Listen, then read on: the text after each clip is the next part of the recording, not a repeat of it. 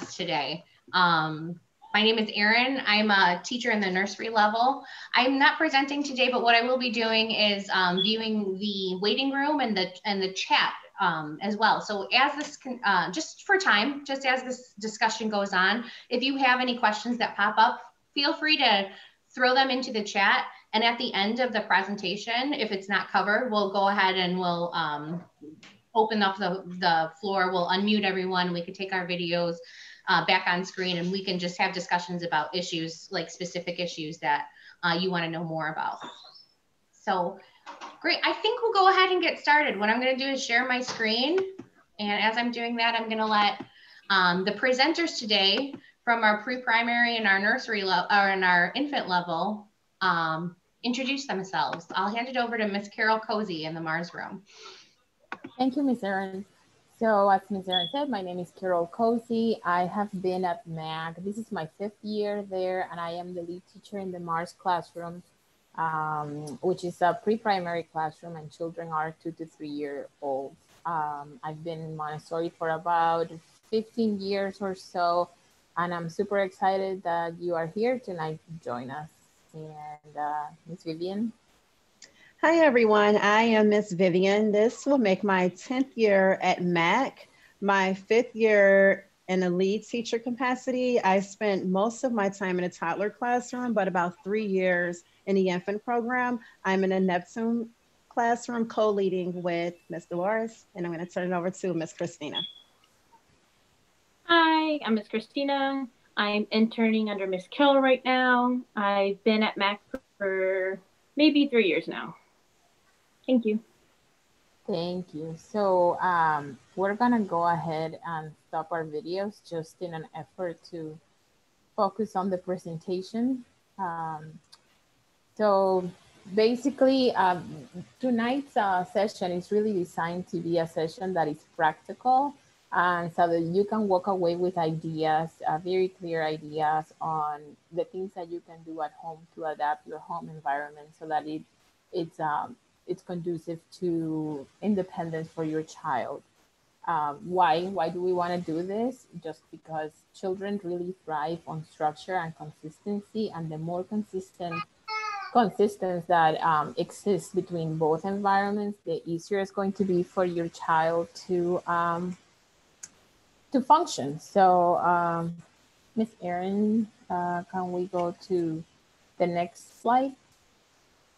Perfect. So before we kind of dive into each section of the home, we want to talk about, kind of briefly, these are sort of self-explanatory, but talk about some of the Montessori guiding principles. These are the principles, some of the principles that we use as a lens to engage with the children, base our interactions kind of on these principles, and also to set up our classroom environment. So we think it's very valuable to go over these before we dive into each section of the house, so that no matter which section of your house you're thinking, you can kind of see through these principles. So the first principle we're going to talk about, which you hear a lot about in Montessori, it's an environment that is clean, that is beautiful, that is natural, and that is organized. So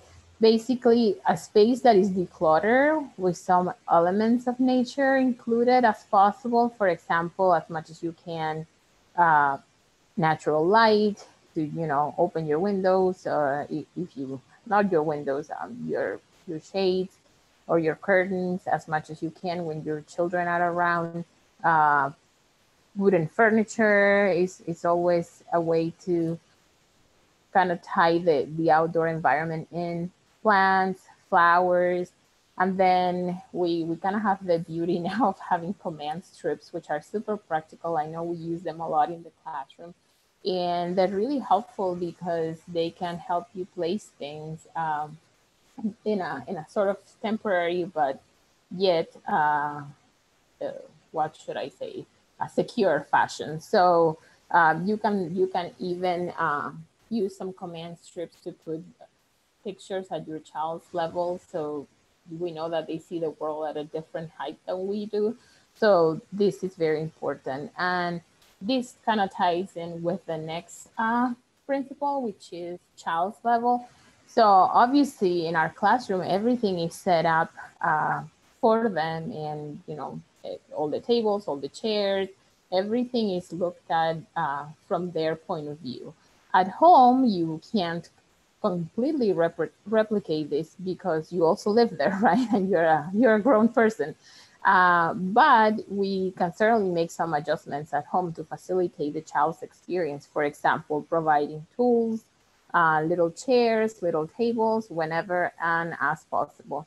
The child size furniture, you'd want to be something that your child can manage without help. Because we want to foster that independence that you are going to be hearing about tonight, and I'm sure you've been hearing since you joined MAC. For a child size table and chair, it's ideal that your child's feet are touching the floor so that they have a proper position. um, the next one is limited choices. So basically, is less is more. It's best to have a handful of materials, or that's materials is what we call them in the classroom, or toys, how you would call them at home. But it's best to have fewer toys or materials of better quality rather than having a lot of things that are not necessarily of good quality. And especially when, just much like us adults, when the children are overwhelmed with a lot of choices, it's really hard for them to figure out and focus on one given thing. So you want to make sure that you kind of curate those choices for your child based on their level of interest and their skill.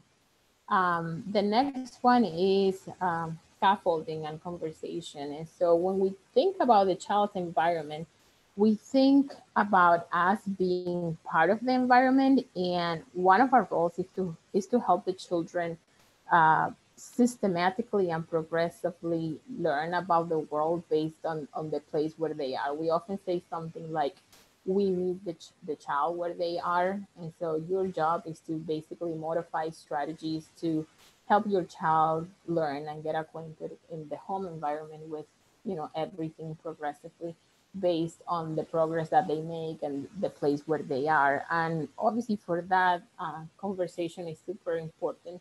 We talk a lot about broadcasting and how sort of narrating what you're doing really is helpful to the child to understand what the expectation is, what they're supposed to be doing, and to really grasp what kind of what we're doing at any given moment. We have to remember that the age group that we're talking about tonight are really young children that are just kind of discovering the world. The next one is vocabulary. So basically just um, thinking about, we often in the classroom think about objects of interest. So think about the artwork that you have at home, some of the decorations, the books that your child may have available, uh, anything that basically can trigger a conversation and catch your child's interest is something that we use to develop vocabulary in the classroom, and that extends to every area of the house, from what you're cooking in the kitchen to what things are called in the laundry room.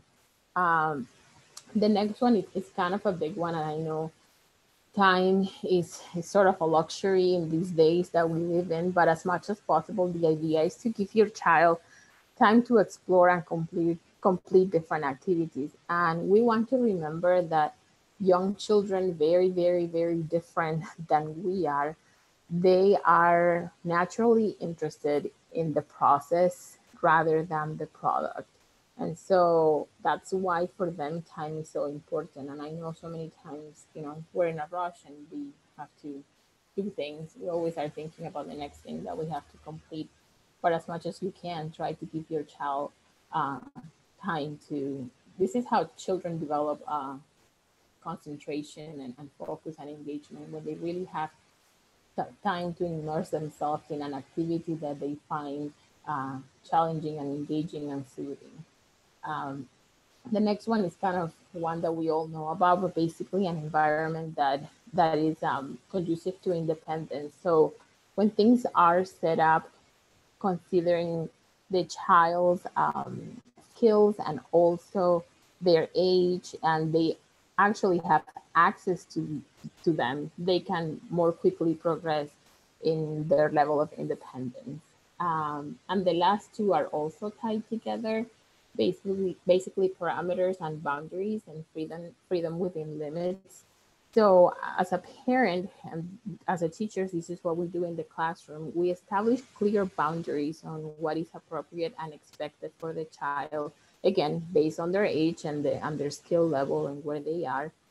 And what is key is that we have to be consistent and follow through. So a lot of people have this misconception that Montessori is about um, letting children be free and do whatever they want, which could not be farther from the truth. I think what we do really well is that we set up an environment in which the child can freely move, because most of everything that is there is available to them and can be used properly.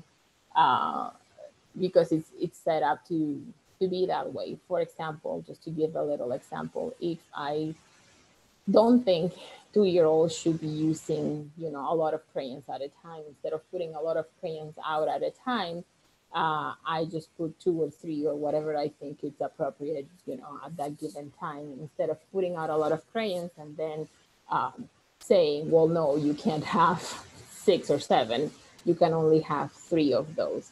And so that's kind of how we think about it. The more structured the environment is, at the same time, the child has freedom to move and choose activities, but there are limits. And so if we are clear and consistent about it, the children are just marvelous creatures. They really understand that quickly, and they know what is expected of them.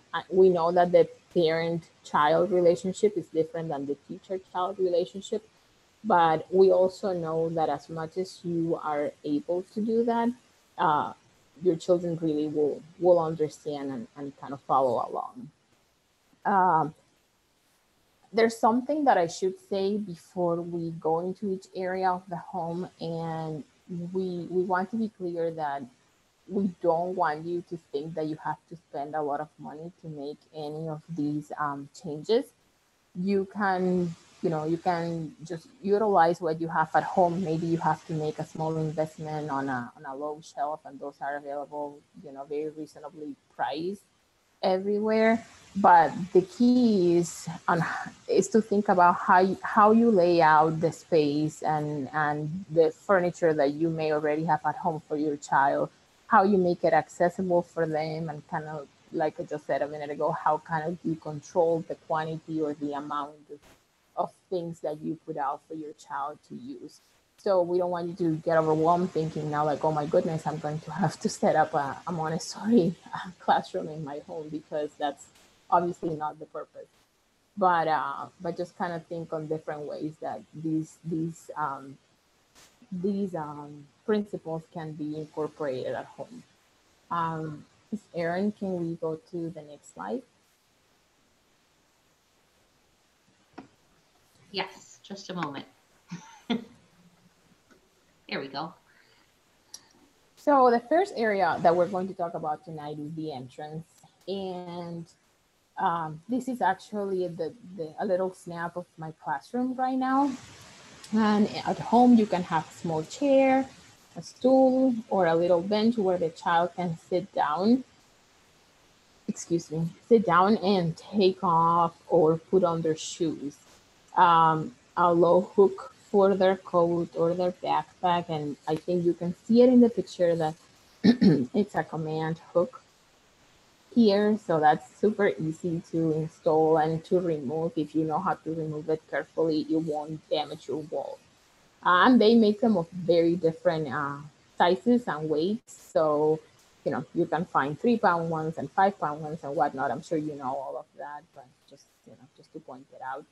And then you can't see it here, but what it's ideal for you to have at home is a basket for the small items that your child may have. It may be hat or mittens or sunglasses, any seasonal items that you think can be housed in this basket and that your child can have access to them should go there. Now, if you have more than one child, we tend to recommend that you have a basket for each child. That way things are kept organized and each child will quickly learn to know where to go to find their things. Next slide, please. And then we move to the living room. This is a picture of the Mars classroom when it was set up for infants. And here we can see how there's a mat on the floor, and at home you can have kind of a mat like this, or a little blanket for that, tummy time that is so important for the babies to work on. It's really ideal that you have a space set up within your living room for your child. If you tend to spend a lot of time in there, hopefully you're able to have that space set up so that it's not like you can be away from the baby for too long anyway. So here we, in this one, we don't have a low shelf in this picture, but if you can, one simple low shelf that your child that is crawling or footing can get to with baskets, with rattles and balls, and we're gonna see some of those in the next slide. An acrylic mirror is kind of the safest way to go about it, and those are reasonably priced as well these days.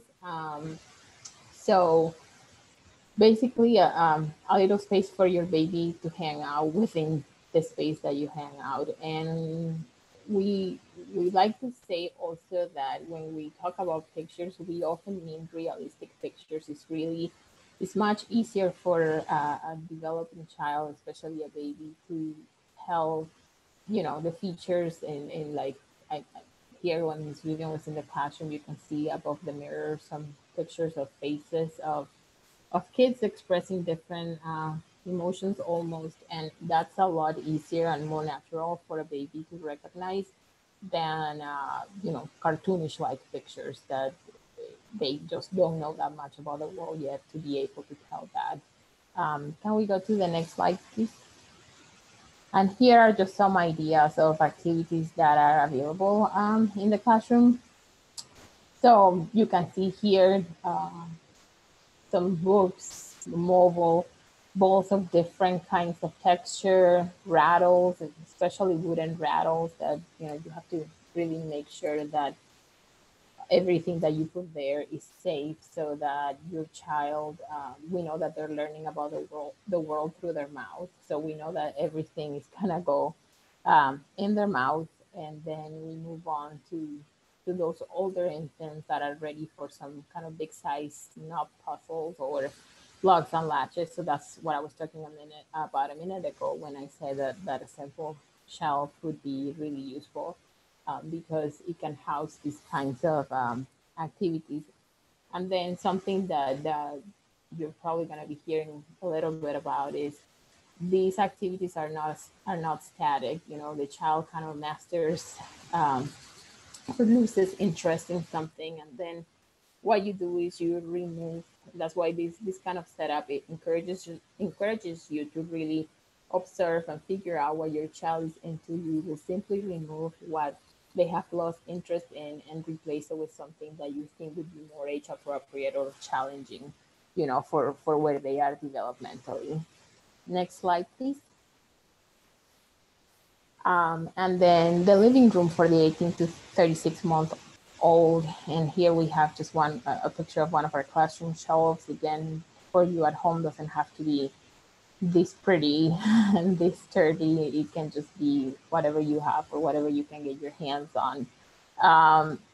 But we really do seriously encourage you to have a shelf for them at home. If you're here tonight, it's because your child is at MAC. So they're sort of already used to this. Having an open shelf really allows the child to see the activities and kind of be called to them, make activities that are attractive to them.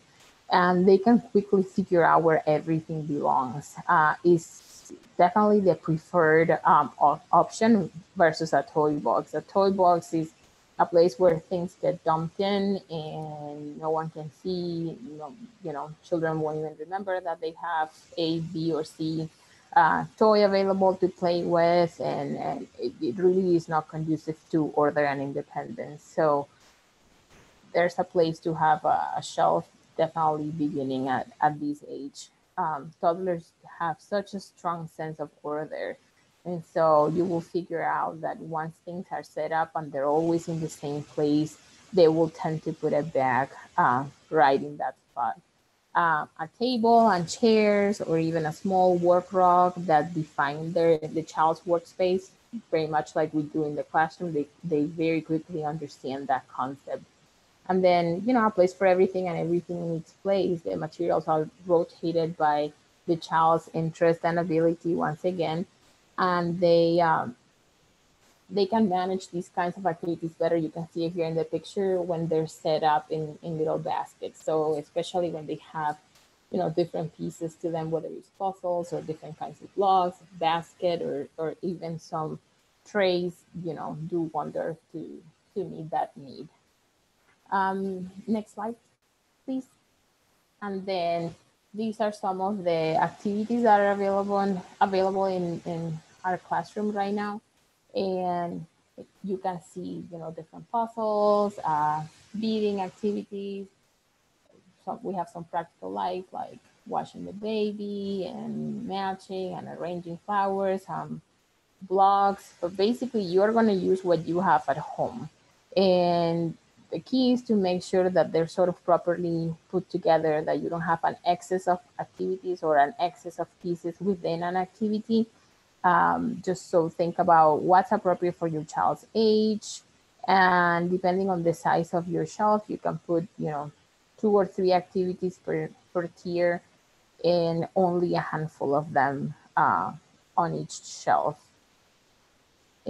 Once again, activities should be beautiful. I don't want to keep talking about that, because I think we all understand that if something's not beautiful, it's not going to call to your child's interest. And the majority of toys or materials or activities that you're going to have at home, the key is for you to have them stored in somewhere. We each have different kind of layouts and setups in our homes, but you have a closet, you have some coats. Is there, we can actually go to the next slide, because I can point something out, and you can see how this family, they have the cubes on top there, and most of the toys are there, and you can see at the bottom they have some open shelving available for the kids. And what they do is just basically they pull out from the bottom and then bring down whatever they have on top that they think is fitting for the child as they continue to move and progress developmentally. If you have multiple children, then the goal is to put the less complex activities geared to that younger child towards at the bottom, and then obviously the more complex one for the older child higher on the shelf.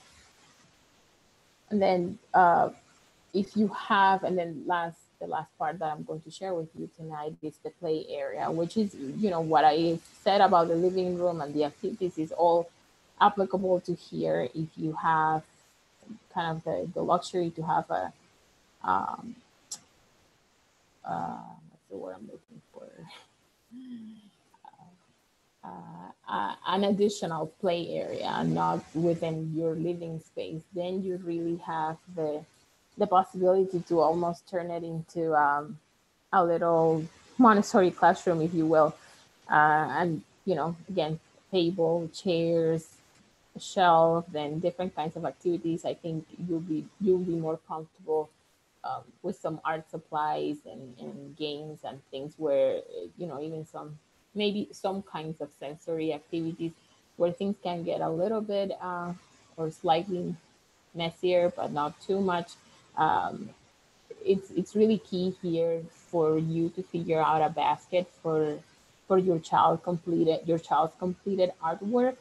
so that, you know, everything can kind of be contained. If you have an easel, you can see in the back, this family has like a little freaking kitchen. I know Montessori is a lot about reality, but we also know that lots of kids have, you know, these kinds of toys at home. So this would be the perfect place to house that, and that's, you know, that's completely valid for that to encourage, you know, the development of dramatic play and all that portion of the cognitive development. But, you know, maybe again, you don't want to put every single accessory and toy that came with that little kitchen. You may want to, you know, reduce and then rotate. Um, and then the last thing that we want you to always remember, you are the one to set up what the expectation is and how you think is appropriate to use the space. If you show them how to care for the space and how to put things away, they will do that, just kind of how they do it in the classroom. So yeah, again, kind of quantity, size, and if you regulate that, you're already, you know, 50% there. Next slide, please. And I'll turn it over to Ms. Vivian. Okay, so as we go into this next section, I just want to once again place emphasis on how we're helping the children to be independent. And the kitchen area, the areas that follow, it's no different. We know at home, sometimes it can feel a little different, a little rushed, especially when you're coming from work or you're at work while you're at home and you're trying to transition from one part of the day to the next. But creating that space to bond and give chances for independence for the child is so important. And the kitchen is a great place to do that. So we'll start with allowing them to have access to the cupboard for snacks, plates, and cups. And I know for a lot of parents, you know, it's, you know, you can't even imagine having, you know, your child at this age, at the younger ages, go and get their own things. But as Ms. Carroll has been stating, they're more than capable of doing this. Our younger friends are infants, not quite yet, but they're moving towards that place. So you want to make sure, as you see in the picture, that you create a space where they can go and get their own things. Now, the thing is, you have to make sure that you have control of error. So you control the amount of snacks you have set aside for them. They're prepared so that when they go in, you don't have to worry about them getting too much. And so it's up to you how much you allow in there, which is based on what you would like them to have. So prepping in advance, sort of like meal prepping, is a great idea, because in that way it cuts down on the indecisiveness that you can get from a toddler or even an older child, and you know exactly how much they're getting. And then we also want to encourage them to have their own space where they can get, if they're getting a snack, they need a plate, they need a cup. And so you want to make sure these things are also available to them, and make sure that they're on hand so they can sit down and have the proper items, the proper objects to eat from, which goes into our next part, eating utensils, placemat, napkins. These are all things that they may be using in school. And so this will be helpful because this is a routine they have already established and they already know how to use these things. So it would be great to have those on hand. A water source to get a drink. That could be a water dispenser. It could be a small bottle, a small water bottle, but something that is definitely accessible to them when they feel like they're thirsty. They have that capability of getting their own drink. The next one says a learning tower or a step stool to reach the counter. And you're probably wondering, you know, why do they need to reach the counter? Where? Well, the kitchen is a great place to, once again, as I said, to bond with the children, to have them help you prep snacks or even prep with dinner. Some classrooms, they're already learning to chop things, they're learning to spread things. And so this gives you at home another opportunity to have them help, another opportunity to promote independence. And myself being a mother of a picky eater, this is also a great way to introduce new foods to the child. And since they're helping to prepare it, they'll probably be more ready to try these new things. And so this is a great way to introduce different foods, different textures, different smells to your children. You also want to make sure that you have cleaning materials, because if they're helping out in the kitchen, what's another part of the process? The next part of the process is to clean once we're done. We're preparing them for life. This is all a part of practical life, things that are practical for what they'll need, you know, in the future, starting now until forever. You know, we like to prep our meal, we like to eat, but then we also have to clean. That's a part of the whole process. So we want to make sure that we are introducing these ideals to them early, and it gives them a chance to work on various skills as well. You have fine motor skills that are being introduced, gross motor skills that are being introduced. So there are so many ways that the children are developing different skills while just helping out in the kitchen. So this is a great learning opportunity for you, and also a time to bond as well. If we can go to the next slide, Ms. Erin.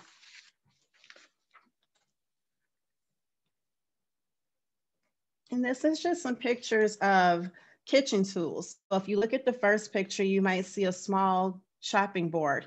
You see a small chopper. You also see a small pitcher, objects to spoon items with. And so these are all objects that a child can work with if you can see their child size. And so they're perfect for their hands. It also helps them to manipulate them because they're according to the size of their hands, and they're not the utensils that we may use or the knives and cutting objects that we may use. I do like to also interject here that as the child gets older and they're capable of using objects that may be a little bit sharper, you can start to introduce those, not right away, but you can start to introduce those as they get older. And the idea is that you're showing them how to properly use them, including these objects. We want to make sure we're showing them how to properly use them. And so when they're chopping things, say for instance, a banana or an apple, they know how to hold it properly to chop those things. And as you see, we have the chopper on top of a cutting board. So once again, when we're having the children help us cooking or in any way, we want to make sure that we're providing the necessary tools to make sure that they're successful and they are able to carry out whatever activity that we're having them to help us with. And the next picture is a picture of a learning tower. This is great because it creates a space where the child is elevated, and they're elevated so that they can reach the counter, but also it's safe. You know, this guy, he's maybe a little bit taller, but it's also safe because there are sides and there's a back and a front. And so we don't have to worry about the children falling. And it looks like it may be adjustable as well. And so this is just another idea for our slightly older friends who love to help out in the kitchen, and it gives them a better view of what you're doing and how you're preparing food, and also how you're using utensils such as knives and spooning and stirring. And so this is a great thing to have in a kitchen, or a ladder, a small step ladder, depending on the height of your counter, is something that you can also think to use in your kitchen as well when you're allowing a child to help you. Okay, if we can go to the next slide, Ms. Erin. So this is the eating area. So the idea of the eating area is to have the children learn to sit while they're eating, sit at a table. And this first picture, as you can see, this is from one of the infant classrooms, and it's a chair without sides. We do have chairs with sides as well, but this is a chair without sides, and it's low, and it allows the child to sit down easily and get up when they're done. And what I want to place emphasis on with this table is that this table is great for snack time. So if your child is eating a snack just before they're taking a nap at home, this is their place to eat. We want to make sure that we also place emphasis that we encourage you to not allow the children to walk around while they're eating. That we encourage them to sit at a table. This is where we eat. We sit down, we sit and we eat our food. So we want to make sure that we have that space available to them, and that it gives them that independence, that when they are all done, they're able to get up, or, you know, when they're going to sit, it's not a high table or a high chair where they can't get in. So then, of course, if they don't have something like this available to them, they're going to want to walk as they're eating. So you want to make sure that we have this area set aside specifically for them for their snack times. One of my favorite things I love to talk about is grace and courtesy. And so that's a part of grace and courtesy. We try to role model for the children how do we eat, how do we sit, how do we drink from a cup, how do we do all this? We do it sitting at a table. And so we want to make sure that we have this space for them, and they'll love it because it's their own table, their own chair, and it's to their size. And so they're able to manipulate, get up, sit down as they need to. This other chair, this is a Stoke chair because, of course, we want to have this small seating area for the children for snack time. But meal times, such as dinner, we want to make sure as much as possible that we have the children sitting at the table with us. And this chair is great because it allows the child to climb up the chair and climb back down. Now, if you don't have one of these chairs, totally understand if you have a high chair. But what I would encourage is, as much as possible, having the child sitting with you at the table. And this is important because what greater role model will a child have than, of course, their classmates when they're at school, but when they're at home, you're their role model for how to eat, how to sit, and basically how to have conversation. Because when we sit and we eat, most of the time, that's where we're talking about the day, how things went, or making plans. And so it's really great to have that child see that interaction between adults, or even talking to the child about different things that went on throughout the day. And so we want to make sure that they're sitting with us at the table, and so they can see all these different interactions. And then they're also able to watch as we're picking up a spoon, as we're cutting a piece of meat, or as we're taking a cup and we're drinking from the cup, because they take in everything. And so when they watch us do these things, guess what? They're going to want to do those things as well. And so we want to make sure that we have them close by so that we can role model these different activities. We can go to the next slide. Sorry. This is a bathroom.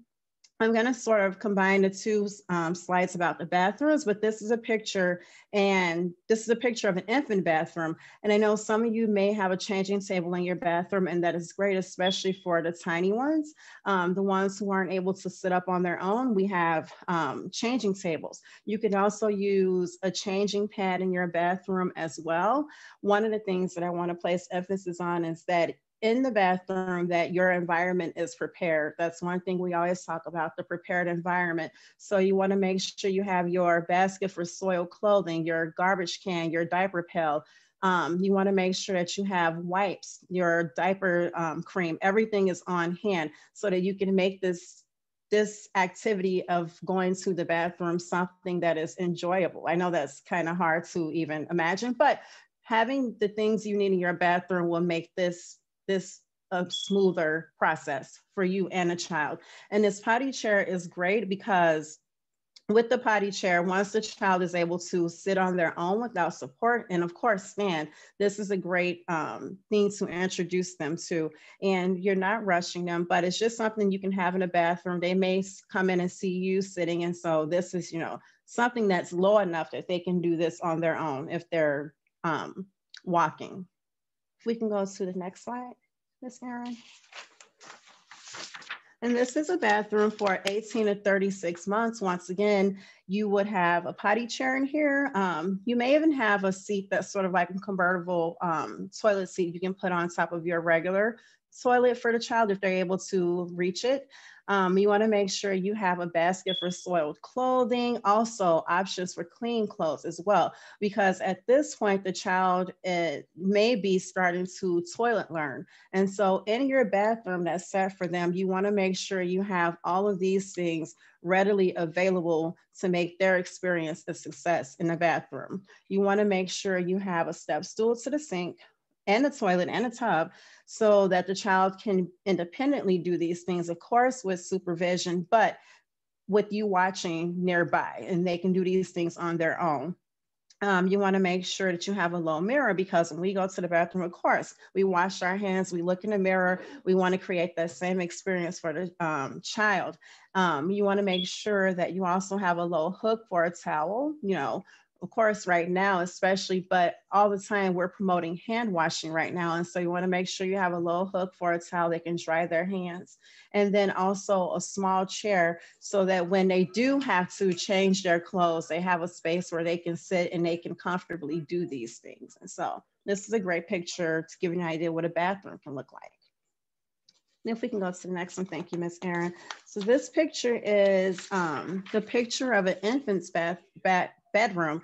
And if you look, this is a low bed. And so I know a lot of you are probably like, wow, a low bed for an infant, but you know, we use cribs. We use cribs at school, and once they get older, we do use low beds. And so if possible, once they're old enough, and of course, once you're comfortable, a low bed is great. This room, you want to make sure you have proper lighting in the room, a nice comfortable rocking chair. If you go in sometimes and you sit and you read with them before they're sleeping, you want to have books in a basket, a small chest of drawers, a mobile or pictures on the wall, and a white noise machine. White noise machines can be and will be your friend. And I just want to make sure, you know, want to place emphasis that this is the area where we encourage them to sleep, where we encourage them to relax. And so you don't see a whole lot going on in this room, which is perfect because at this point, we want to encourage the child to begin to wind down and they're preparing to relax and sleep. We can go to the next slide. And this is another picture of an infant bedroom, and you can see the nice chair for, you know, whomever is helping the child to prepare them for sleep time. And there are a few materials you may see that are in inside of the cubbies and the shelves. And there's a white noise machine also there, and curtains that block out the sun because you want to make sure you create that setting, that atmosphere that encourages sleep. We can go to the next one, Ms. Erin. So bedroom for 18 to 36 months.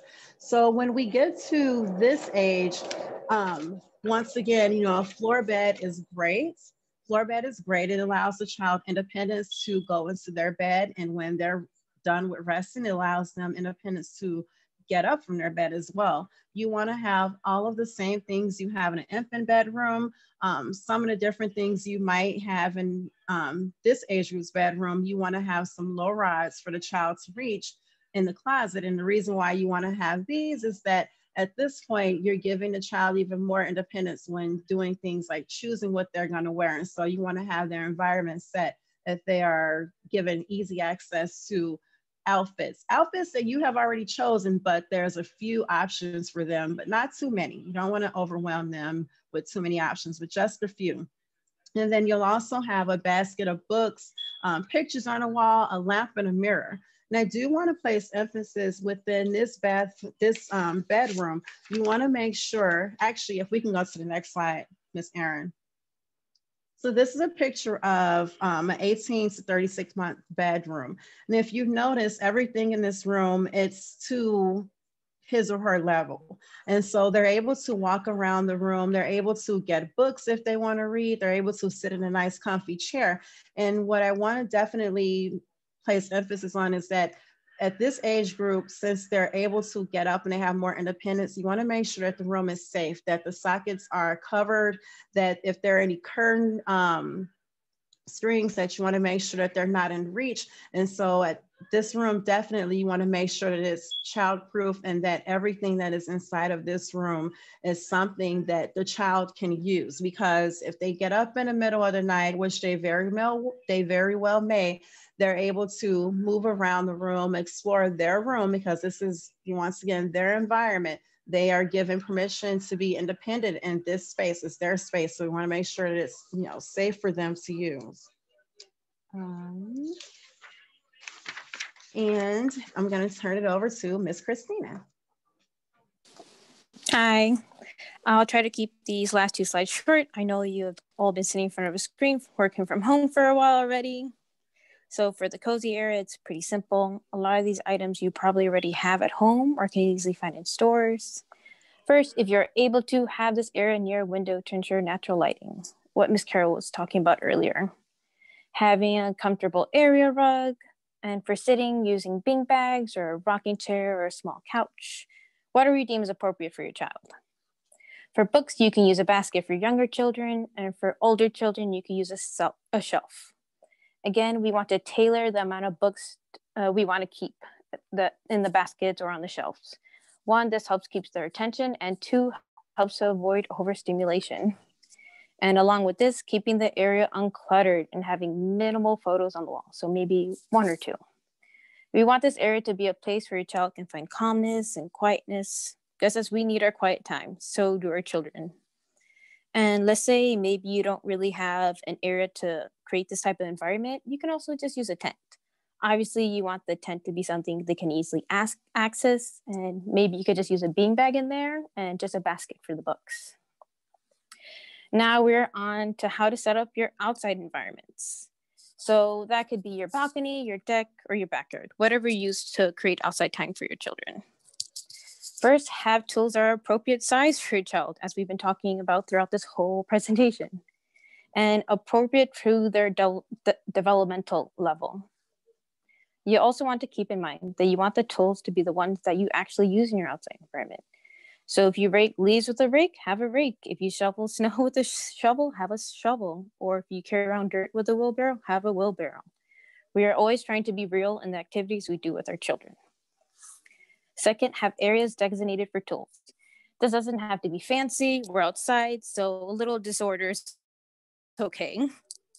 An area also for water source, similar to what Ms. Vivian was talking about earlier in the kitchen area.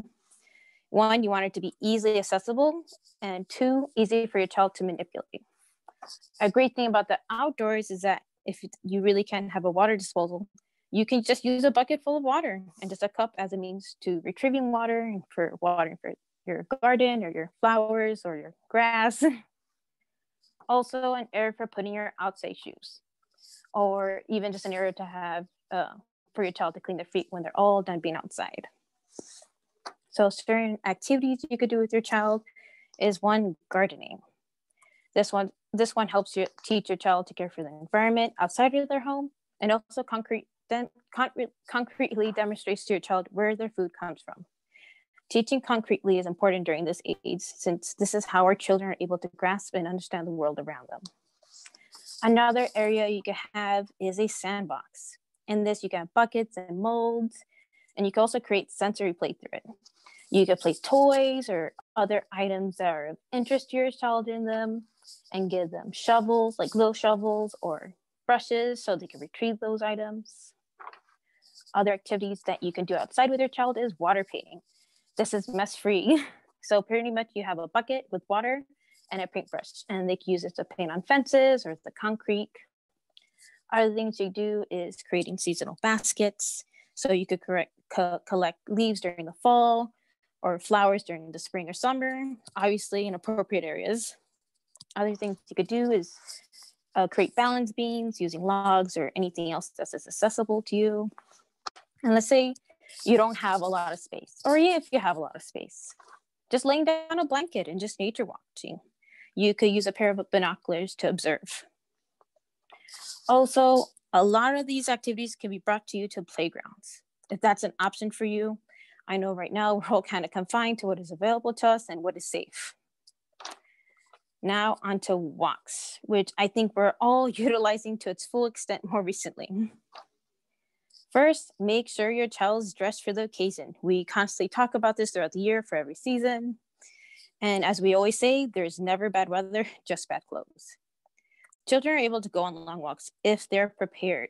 You want to lead them up for success, as we've been talking about throughout this presentation. One, giving them ample time to get dressed. And two, making sure they have clothes to protect them from the elements, obviously.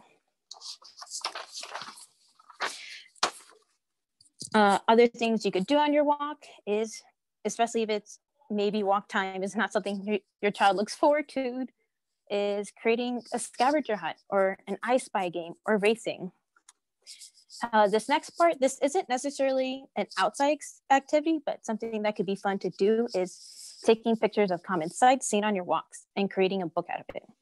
It doesn't have to be anything fancy, of course. This helps your child create a strong relationship between themselves and their outside environment.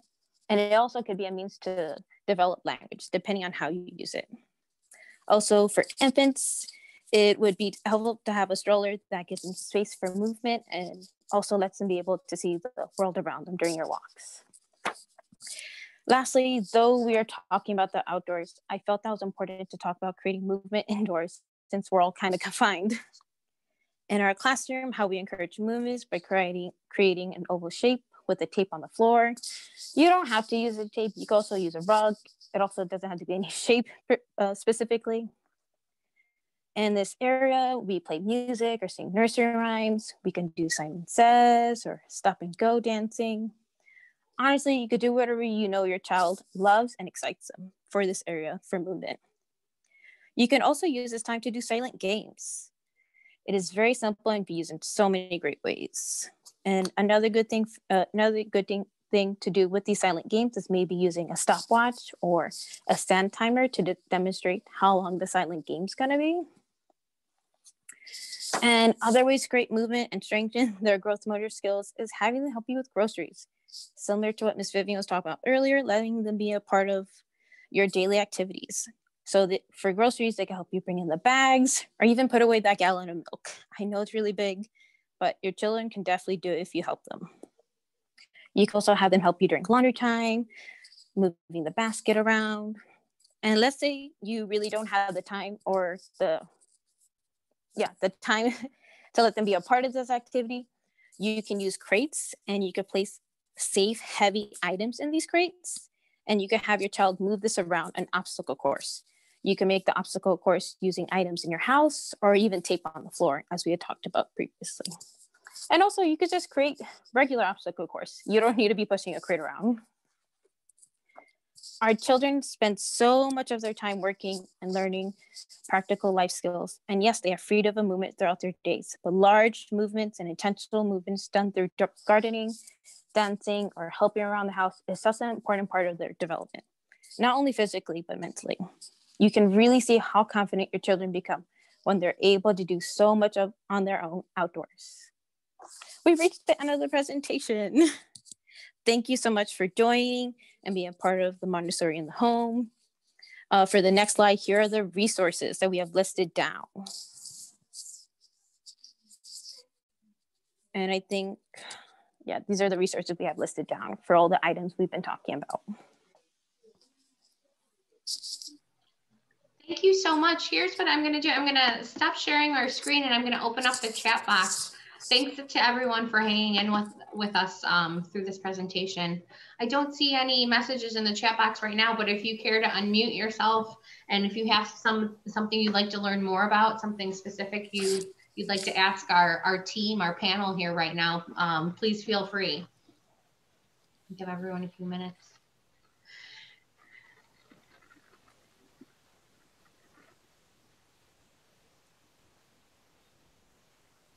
Any questions at all? I may have missed this in the very beginning, but it looks like you've been recording this session here.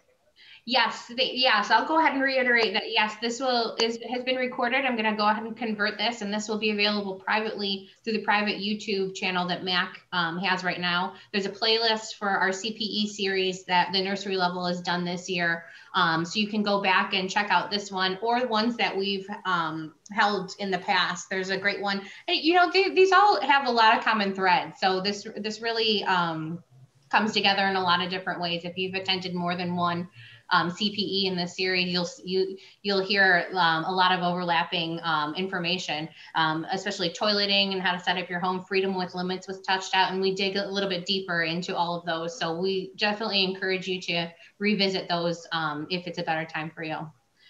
Just yeah, thanks so much. I see a thank you from Pablo. Thank you for attending, and just for everyone who's still here.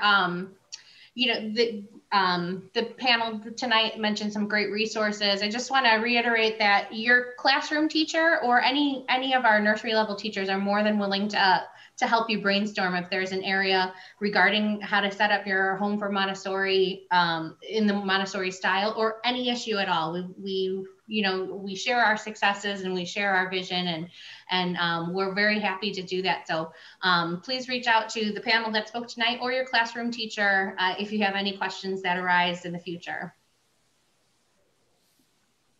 If that's all, I think we'll say good night. I think we'll say thanks so much for joining us, and we hope to see you next time. Thanks everyone.